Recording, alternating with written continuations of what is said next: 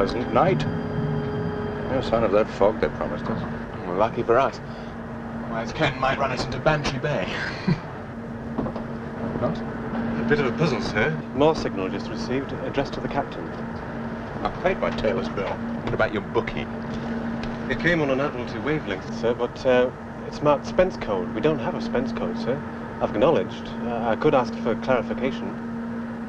No, it's all right, Knox, thank you. I didn't log it yet. No need. Let's go into the chart room. Right, sir. Tell her not to use the Admiralty wavelength, sir. Spence code.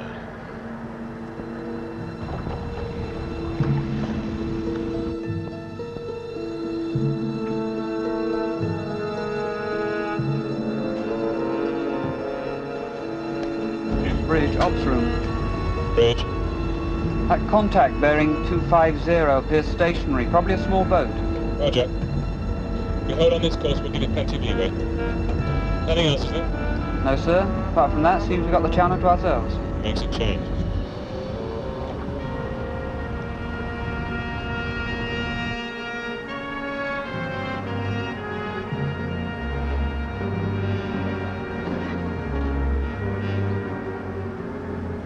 You've timed it right, sir.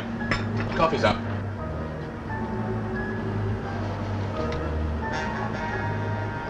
Port 10. Change of course. 10 degrees off port 11, sir. Very good. Is there some obstacle not marked on the chart, sir? Midships. Midship, sir. Steer 250. Steer 250, sir. If you look at the radar, sir. If you look at the radars, Blind, number one. I shall have to log this. Course 250, sir. Very good. We're closing on that contact. Sir, may I suggest? No, number one, you may not. Sir, I am the officer of the watch. You know how slow these small vessels are in getting out of the way. We just come over 2 points to starboard. Lieutenant Commander Maddox, have you assumed command of this ship? No. Sir. Then I'll be obliged if you leave the running of her to me. Aye, aye, sir. Full ahead, both engines.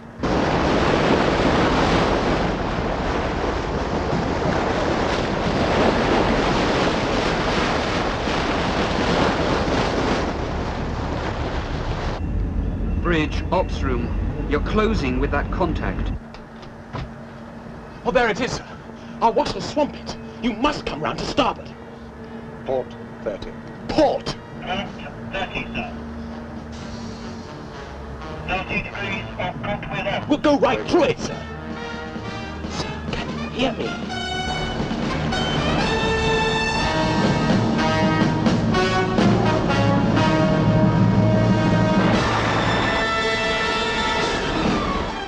You went right through it. Number one, turn that thing off.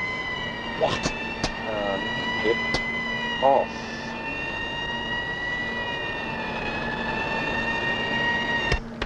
You're going to alter course, sir?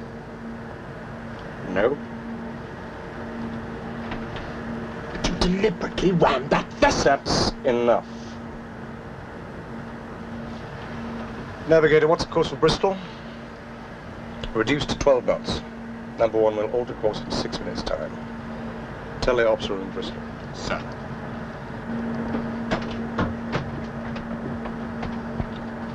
What could I do? He snapped. He's gone mad.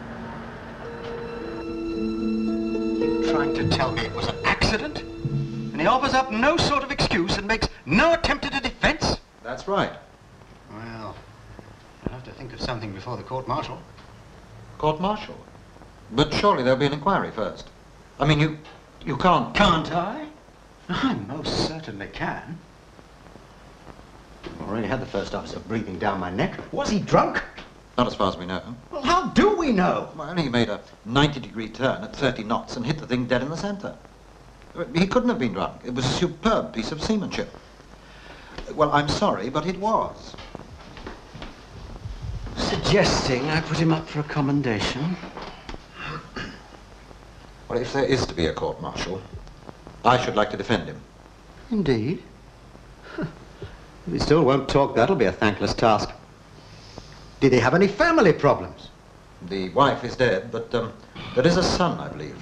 He's about 14. Rich! Oi, Rich! Pete, we thought you were... Yeah, well, I got leave, haven't I? Lucy, we got a visitor. Pete! You said tomorrow! Yeah, well, I got an early leave. Where you going? We're back to the house. Well, if you're him, Dad must be back Look, then. Rich, listen. It's not quite like that. What's the matter? Well, you were on the same boat as something happened.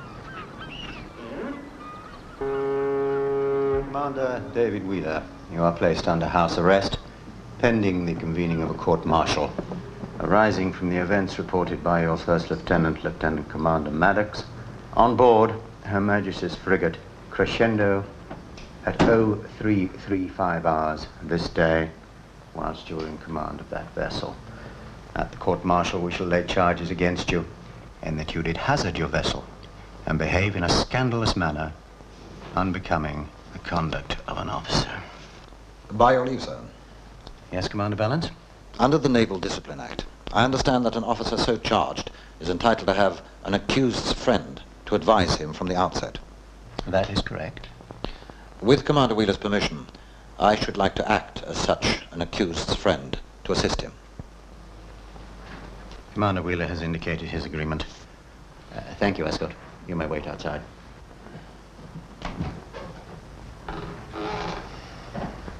Regretfully, the newspapers have already got hold of this business. Commander Wheeler is a local man. I hope that fact won't be allowed to prejudice his court-martial in any way. As prosecuting officer, I shall see that it doesn't. Commander Wheeler will be confined to the officers' quarters of this establishment until the court convenes. You will be responsible for him until he is called before it. You were on board the Crescendo. What happened? Don't know. Well, didn't you actually see him ram and sink the ship? I saw it all right, mate. I was up in the bows. I had a grandstand view, didn't I? Well, did he hazard his ship? Would have made a right on miss out the other one, I can tell you. He went cut straight through it. Went straight on. Not like the commander at all. Well, at least some good came out of it. What's that? Got 7 days leave, haven't I? You didn't even stop to pick up survivors.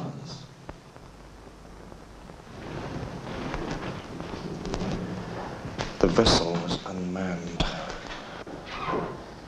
Do you know? I tell you, it was unmanned. Well, they'll ask you to prove that. Well, I can't. David, Well, I just know. Good enough. I mean, you're not even making an effort.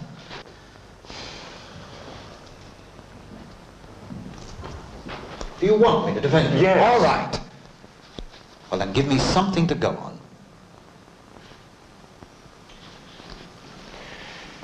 It was an accident. What about Richard? Can you imagine what he's going through at this moment? He's alone in Bridmouth. Who's the housekeeper? Well, she's a Bridmouth woman. So? Well, feelings are bound to be running a bit high. It could have been one of their boats that you rammed. Jeff, do something for me. But that's exactly what I... No. I shall have to get him out of there. Get him up to my sister-in-law's in Edinburgh. But it could be months. I know. Don't you care? Yes, Jeff, I care. I care a great deal. Parker? Now, young Wheeler, this is Chief Petty Officer Parker. He'll be looking after you from now on. Now, you behave yourself. Do what he tells you.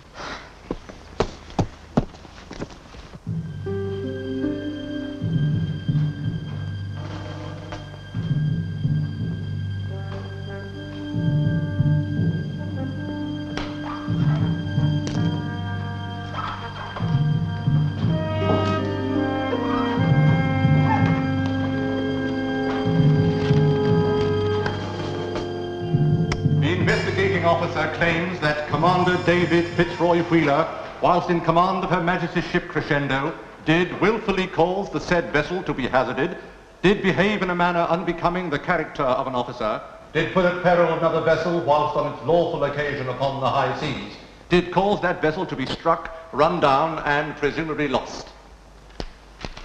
There is evidence to show that Commander Wheeler did more than ram and sink an innocent vessel. He did not acquaint his officer of the watch of any explanation of his actions. I shall therefore not hesitate, for the purposes of this court-martial, to show Commander Wheeler in his true colors. We were traveling at maximum speed, and he steered to port. He brought the ship round on a direct collision course. He seemed intent on ramming the vessel, sir. And your ship was in no danger? None whatsoever, sir. And that vessel? We would have passed it wide on our port bow, sir, if...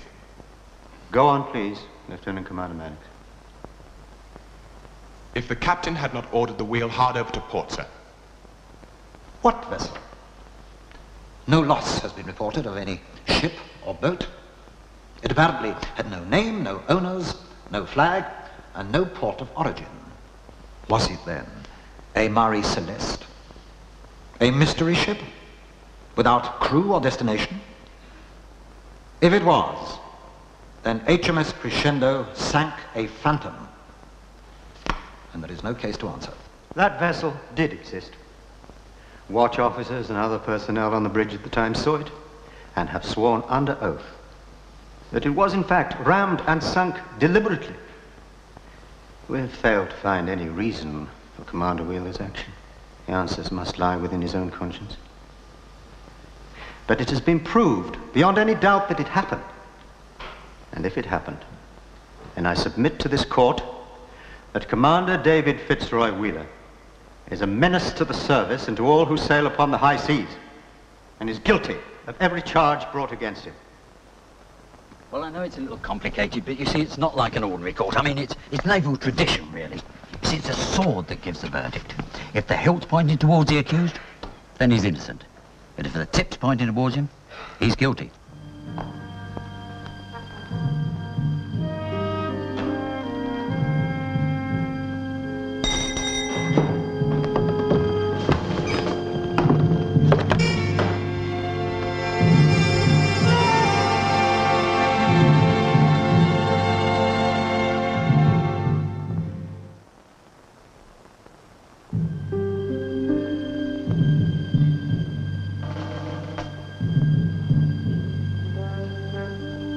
Commander David Fitzroy Wheeler, this court-martial has found you guilty of willfully hazarding your ship and behaving in a manner unbecoming to an officer of the Royal Navy. Your sentence will be made known to the Lords of the Admiralty, and pending their confirmation, you are to be held in custody herewith. Oh, it's a blessing your poor mother's not alive to see all this. It'll break her heart, poor soul. How could he have done such a thing? Nobody really knows what my father did. Well, the court-martial was definite enough. People hereabouts don't like it, you know. It's got nothing to do with them. Now, there's no cause for you to talk like that. Local people are upset, that's all. They think the commander deliberately rammed that little boat and sank it. He wouldn't do a thing like that. Well, it seems he did. You're as bad as the rest round here. Anyway, I don't know as how I'll be able to manage coming here much more. My old Brit's back's been playing him up again lately. He needs quite a lot of looking after when his back's back. He can't hardly bend, see. He's bending it just now. Here, what do you think? Uncle Albert, he's exercising it right now down at the bowling club. Well, that's different. That's therapeutic. Yes, well. You see this? Yeah, you got a visitor, Rich. I don't want to see anybody. Well, you want to see this one. It's Commander Valance. Who? Your old man's counsel. Hello, Richard. You remember me, don't you? Yes. How are you? All right, thank you, sir. Would you care for a cup of tea, Commander? No, thank you, I'm all right, Mrs. Edgar. I was just explaining to the boy that she's going to leave. Oh, well, now, I didn't really mean it quite It's all like right, that. I can manage. Well, I dare say the Navy will arrange something. I've come to ask you if you'd like to see your father. Yes, please. Good. Well, I've got some transport. We can be in Bristol in an hour. Richard, I think I ought to warn you. You might find a bit of a change in your father. He's been under a lot of stress. Maybe you could help. You know, loosen him up a bit. Well, have they sentenced him yet? No, not yet. They're holding him, pending sentence. Just a couple of days. And then he's thrown out? Oh, I shouldn't worry too much. He still has friends, you know. Not too many in Bribmouth just now. So I think it would be best if you went to Edinburgh as soon as possible. Now, you're Emily to look after you until it's time. But There's no need, Dad. I want you away from me. Look what happened. Richard, I don't want to talk about it. Not even with me? No. You've been in the Navy all your life. People make mistakes. Not you. Not that sort of mistake. I'm not infallible. You didn't do it on purpose, then? No. Then it was an accident, and they've no right to hold you here. It's very complicated. I don't want to leave here. I'm all the family you've got. You might need me. No. No? It's all got to be sorted out. It could get very unpleasant. Richard. Your father's right. It's complicated. I don't understand it. Come on. I'll come back and see you again soon. Maybe tomorrow. I don't want to leave Bribmouth, though. And you just call if you need me, all right, Dad? All right, son.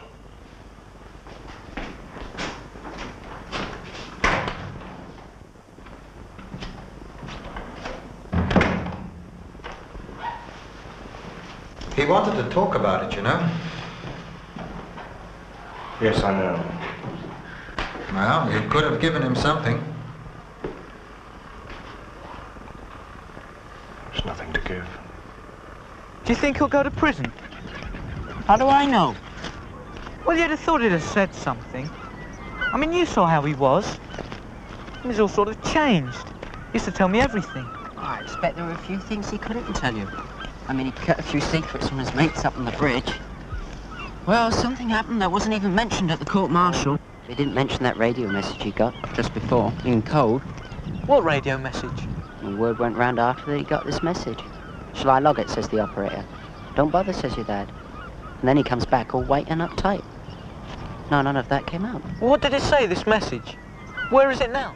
Inside your old man's head. And my mate, who was a friend on the bridge, said there's no such thing as Spence code. Spence code? But I know the Spence code. You what? I know it. Oh, come on, Rich. But I do. All right, then what is it? It's a code that my dad and this other chap made up. Just for a joke. They used to send each other messages if they got bored. This other chap, what's his name?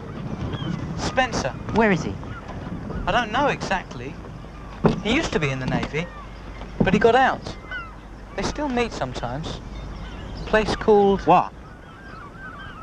Oh, we used to have a boat shed near there. I'm trying to think what it is.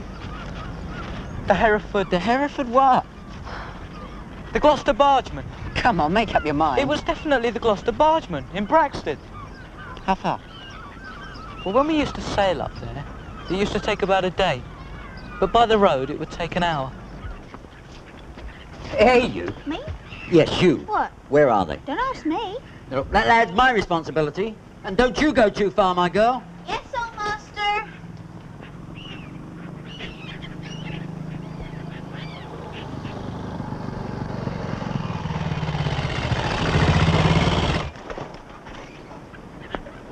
Get off, please, Richard. But we're going for a ride. Young Richard there isn't going anywhere. Repeat, anywhere. Especially with a person like yourself. Now off, the both of you. Come on, off! I have instructions to take you to Edinburgh, signed by Captain Hatfield, and countersigned by your father. Now I suggest you go indoors and pack your bag. Are you going to be like this all the time? My responsibility will end when you are on the train to Edinburgh and not before. I suggest you wait inside till the appropriate measures have been taken. And as for you... Yeah, all right. I got the message. See you, Rich.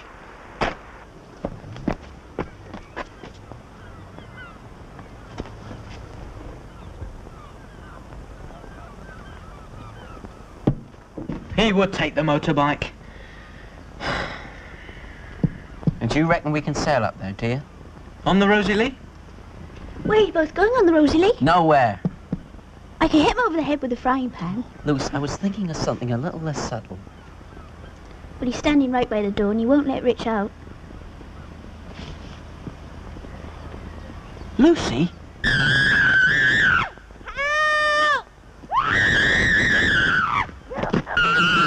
Hang on! Hang on!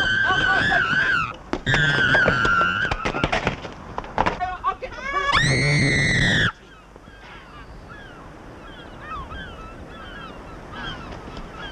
Temperamental little things, aren't they?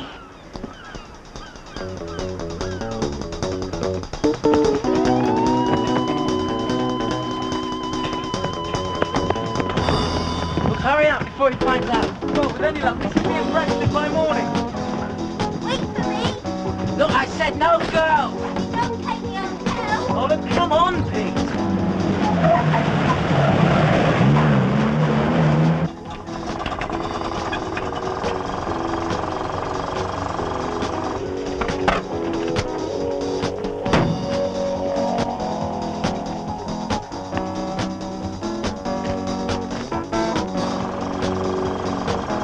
Take the tiller loose.